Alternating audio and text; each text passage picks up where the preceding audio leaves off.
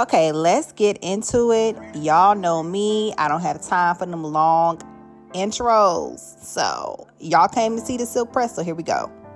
My hair had been in a twist out and a puff for weeks, so I was like, okay, it's time to shampoo. It's time to get myself nice and silky. So I'm using my deep cleansing hair bath, which is my detox shampoo, and my milk and honey oat shampoo. After I shampooed my hair in the shower, and now I'm going to be using my deep cleansing hair bath. It is a 2-in-1 deep conditioner. It is hair heaven. It is the Beyonce of deep conditioners, and I'm not even playing with y'all. It's thick and creamy, and it smells amazing. So I'm going to be putting just a small amount on half of my hair, and the other half will be on the other half. And I don't need to use a lot. So this 1 8-ounce jar will last me a good minute. Whenever you are deep conditioning your hair, you always want to do mid shaft to ends. The mid shaft to ends is the oldest part of your hair. There is no need to put any deep conditioner on your scalp because you're going to clog your pores, weigh your hairstyle down, and cause, other problems with your scalp. The hair that's closest to your scalp is the newest part of your hair, so there's no need to be putting deep conditioner on that part. But as y'all can see, it melts into my hair, which is a plus, and it does not lay on top of my hair. I let this sit for about 20 to 25 minutes with a heated cap, or if you don't have that, you can also use a blow dryer, like a sit under blow dryer. Do y'all see how popping my curls are after this deep conditioner, honey? Just look at the shine. Not the shine, but the shine. It looks good. And yes, I did comb it through as well. You could use a detangling brush or a wide tooth comb to, make sure it's going all the way through. And I was a hairstylist for 17 years, so me combing my ends was not rough to me. It may seem rough to you, but it's not. I like to section my hair into fours when I'm blow drying my hair. I highly recommend this to you as well. Especially if you are someone that wants to really do a professional silk press at home. It just serves its purpose for me not to just do it completely wet on my own hair. Now, it still is a little damp right now, but, I just like to stretch it out a little bit. I'm using my FHI blow dryer. I will leave the link down below for that as well. Y'all see how damaged this blow dryer is? I didn't drop this thing a million times. I've had it for about 3 years, I think. Maybe 2 to 3. My other one broke on me, but this is really, really good. And I'm using my ceramic paddle brush. Y'all know I love Olivia Garden. Olivia Garden, if y'all are listening, y'all, go ahead and sponsor your girl because I've been shouting y'all out for years. And yes, I always like to use a paddle brush. It gives it more tension. It's all about tension when you are blow drying your hair because you see how straight my roots are. This is how straight you want your hair to be before you flat iron your hair. I am not a person that likes to use the comb blow dryer. I don't want that plastic running through my hair. Only the best for my hair. Now, if you want to go ahead and use a comb blow dryer, more power to you, but it's just the professional in me. I just cannot use a comb blow dryer to, blow out my hair. I prefer sleek, straight roots, and the paddle brush does that for me.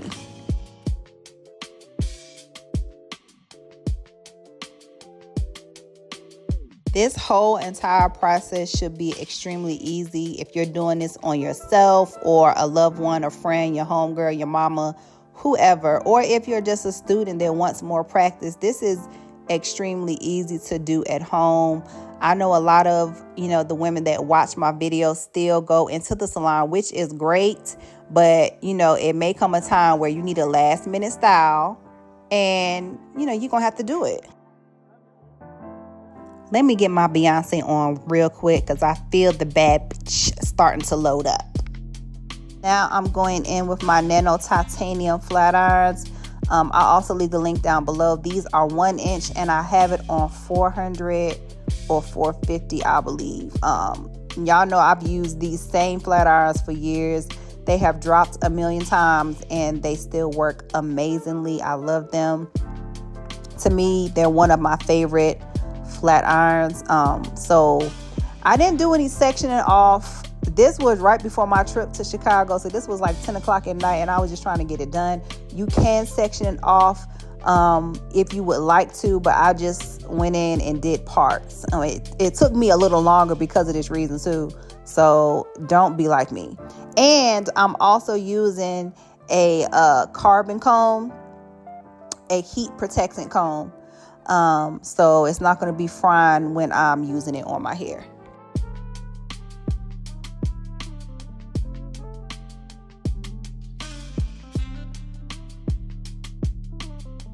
No heat protectants, no leave-in conditioners. I did not use any of that. I shampooed my hair with my deep cleansing hair bath, with my milk and honey oat shampoo, and my Repair Tree has a built-in heat protectant. So y'all see the shine, y'all see the luster.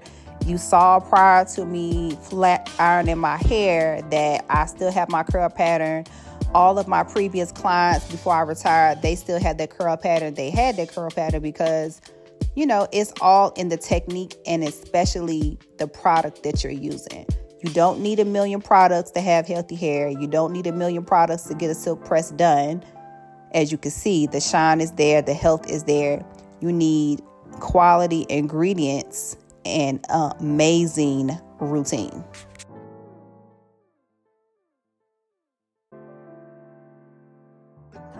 If you really want this to be the best silk press of your life, I suggest that y'all turn on like a little movie, a little Lifetime movie, a little Netflix while you're flat ironing your hair.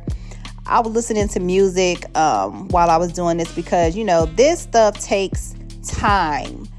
I wouldn't say a long time, but if you want your shit to be laid, like you just got out of the salon, you got to take your time. You can't be rushing through this, okay?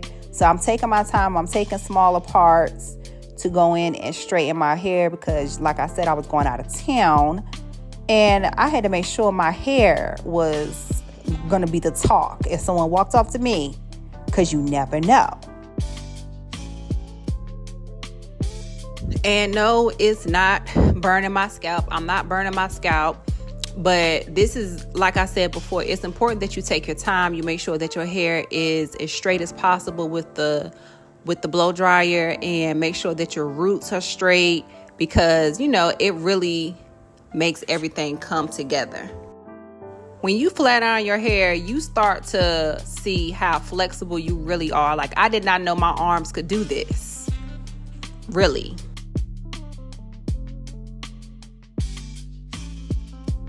I really want the beauty industry to stop overcomplicating healthy hair and stop overcomplicating looks like this. Like, I understand, you know, everyone wants to go to the salon and have that experience, but it's nothing like being able to do this at home. Now, if you're someone that just likes the bone straight, this will be the final step for you here. I apply some of my serum, just about a drop or two, to seal my ends and to give it more luster and shine and just overall smell really great. And I'll also leave the link down below to all of my products. And this will really be the last step if you are a bone straight type of girl. I always like to put my blow dryer on cool and just go back in and make sure that my hair is nice and laid. But if you are a girl that likes a little body, I'm going to show y'all another trick that I like to do. I'm using my 1.5 inch Babyliss flat irons. They are ceramic. They are on, I think, like 350 maybe. And no, my hair is not going to have any heat damage because I know y'all going to be down in the comments saying that. I've done this for years, technique after technique, no heat damage.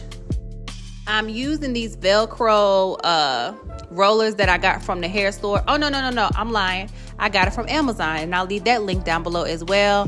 They came in different sizes, so I really like that, especially if, you know, I want to have more body than curl. And this is something that you can sleep in if you decide to.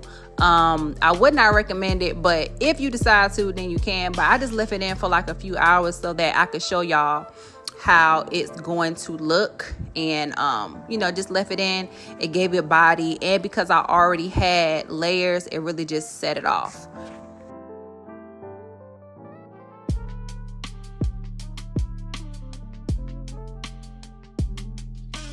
I mean, do y'all see the drop? Do y'all see like the luster and shine? It is giving.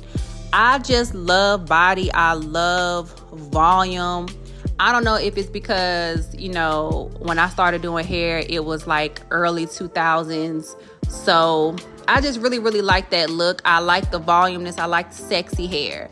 And I really think sexy hair is starting to come back and not just bone straight. So if you are the girl that loves this type of look, I think that doing the roller set after the flat iron would really be beneficial for you.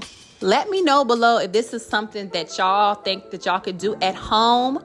And don't forget to like, subscribe, follow me on Instagram, TikTok, all of that good stuff. And I'll leave every single link down below to purchase everything that I use in this video. Okay, it's time for y'all to slay and get the best silk press you ever had at home. Period.